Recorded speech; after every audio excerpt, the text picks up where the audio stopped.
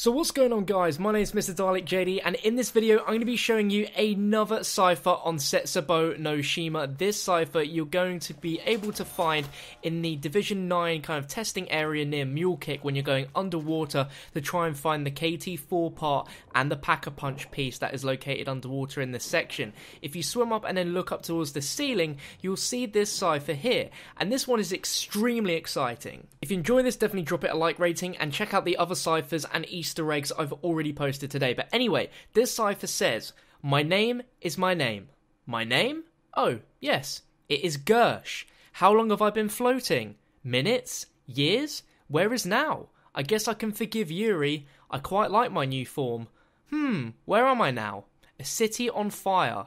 I know this place. Finally, I am home. Now, a good chunk of you will probably not understand the significance of this cipher, but some of you die-hard zombie fans will understand and recognize the names mentioned in this cipher, GERSH and Yuri. If you don't remember, all the way back in Ascension, GERSH was a Soviet scientist and the leader of the Ascension group. He oversaw Project Thunder and worked with Yuri on the GERSH device before he transferred Yuri to rocket research, and during Yuri's descent into madness, GERSH noted his increased aggression towards the other scientists, as well as the fact that he muttered to himself. He then confronted Yuri when he found him working on the GERSH device and threatened him to have him permanently removed from the program. Now, the key thing is Yuri tricked GERSH into activating the GERSH device, which sucked him into the black hole. The triggering of the device is possibly responsible for the appearance of the zombies in the Ascension map, and he was originally thought to be dead, but he was in fact trapped by the Casimir mechanism,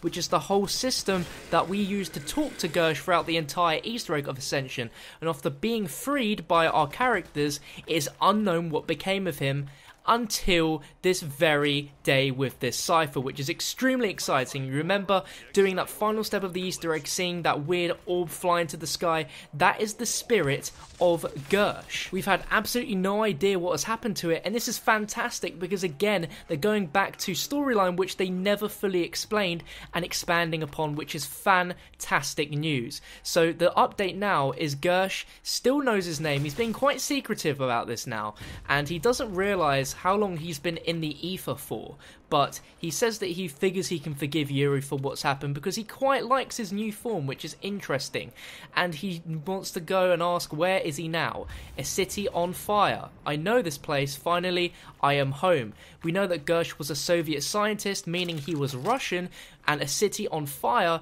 links in very well to where Nikolai's next map will take place, which is DLC 3 in Stalingrad. There is a very good chance that in the next DLC we will come across GERSH in some way, shape or form, perhaps through communications, through machinery, just like we have with Maxis at some occasions.